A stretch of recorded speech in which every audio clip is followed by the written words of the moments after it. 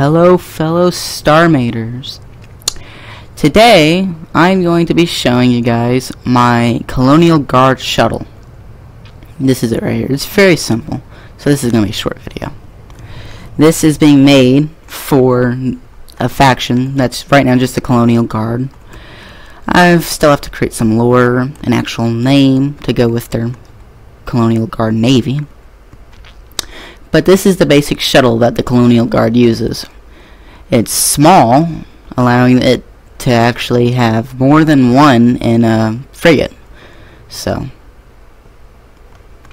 an inspiration came off of a Starspeeder 3000, which is from the Disney Hollywood Studios Star Tours ride. And it also sort of looks like a puddle jumper from Stargate, but that wasn't the inspiration. Anyhow, it has very light shields and no weapons. Inside we have 6 passenger seats and 2 pilot seats.